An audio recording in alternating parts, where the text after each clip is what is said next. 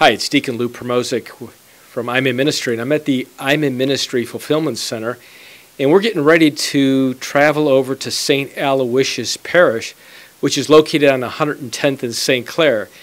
And we're really excited today that we are announcing a new collaborative relationship with the outreach program at St. Aloysius, and we're also going to be offering a homily reflection referencing the readings of the third Sunday of Easter. So I'd appreciate it if you have a chance to take a look at the homily and the reflection, and if you like it, share it. Thank you. Hello, I'm Deacon Lou Primozic, and this is a continuation of our Street Stories series in which we go out into the communities and talk about the great things that happen. And today I'm at St. Aloysius Parish, which is on 110th in St. Clair, and it's a privilege to be here. But to disclose fully, I have a relationship here that goes back many, many years ago. October 23rd, 1955, I was baptized here at St. Aloysius, and this is where I got my start. And so it's just very humbling to be here. As we think about this coming weekend, the third Sunday of Easter, there's really an opportunity to pinpoint what Jesus is saying to us, but also what the Acts of the Apostles are doing in those early days of the church. And the readings this weekend is Acts 5:27 through 32, and the Gospel is John 21, 1 through 19. And as have had the opportunity to talk to people here at St. Aloysius, it's really interesting because they're living what the messages in the Acts of the Apostles today. Is people going into the community and the outreach efforts that happen here at St. Aloysius in the parish school, as well as the collaborative ecumenical services that are provided, the ecumenical outreach activities, feeding the hungry, feeding the poor, and so on. It really speaks to exactly what is outlined in the Acts of the Apostles. Those apostles, after Jesus was risen, they were fearful, but they were courageous. They were questioned everything that they did, but they made the impossible possible.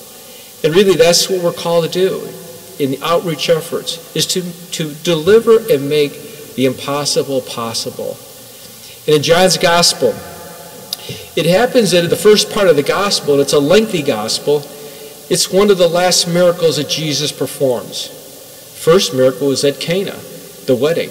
And this is the last miracle. And it's the third time Jesus appears to the apostles right after he is risen on Easter Sunday. And he's reminding them what's really important. And in that lengthy gospel, we hear Jesus ask Peter 3 times, "Do you love me?" And Peter says, "I do love you." And Jesus replies, "Go feed my sheep." Jesus asks him a second time, "Do you love me, Peter?" And Peter says, "I do love you." And Jesus gives him another directive to feed the lamb. And finally, the third time when Jesus asks Peter, "Do you love me?" Jesus answers with frustration. He says, "Lord, you know that I love you." But remember, Jesus also knows that Peter denied him 3 times just before his crucifixion. And Peter says, "I do love you."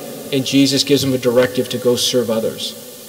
My friends, that's what this gospel message is about today. It's how we are called to serve others. And Jesus says in the Gospel of John 21, which is the actual last chapter of that gospel, Jesus says, "Follow me." And what we know is in those Acts of the Apostles, they did follow Jesus.